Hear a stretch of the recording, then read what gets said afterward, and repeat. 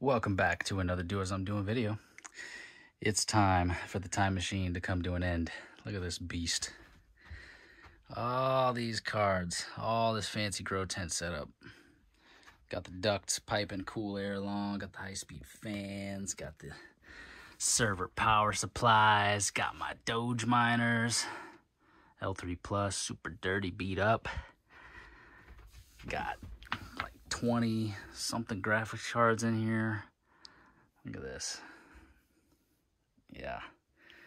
Got 2 duct fans up in here, right?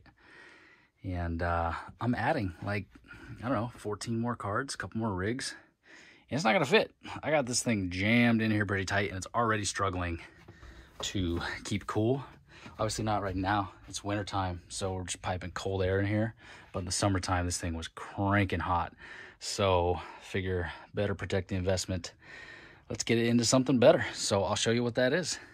And there it is, guys. Quite noisy, I know, but check it out. 4 server cases full of GPUs, 8 each. Those are BTC S37s. I've got a couple dozen 3060 Ti, 3070s, all non-LHR. There's a full rig of AMD cards, some 6600 XTs, 5700 XTs, a 6800.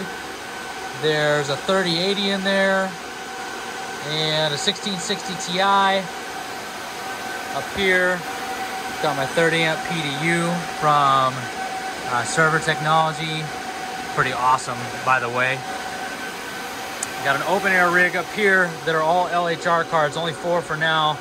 Got the 3060 Ti, the RS Elite, a couple EVGA 3060s V2 LHR, and then a 3070 Ti for the win. 3. Up top, got 3 L3 Pluses. The one on the right is waiting for a new power supply. Yeah, those are the dirty Doges, guys. Cheap from Alibaba back in the day, and they're nasty, but they hash. So what can I say? So big upgrade, guys. Lots of airflow coming through here. No more nasty grow tent. I mean, this thing might as well be a grow tent anyway. It's a small little room back here. I put these knobs on the server cases. Basically, I can adjust these fans rather than being static. So when it's cold outside, like right now, I don't have to have them all the way up. I can save a little bit of energy. Right? Got a couple 8-port switches. And exhaust. Right? Got an 8-inch exhaust and a 6-inch exhaust going into the attic. And then there's attic fans that push that out during the summer.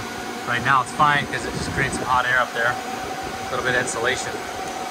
And yeah, if you guys have any questions about setting these up or what I went through, feel free to reach out in the comments. I can put some links to the cases and some different things down below, so check that out in the description. Oh yeah, got the Space Coast power meter. Shout out to his great work on that. Super helpful. And until next time, continue to do as I'm doing. Peace.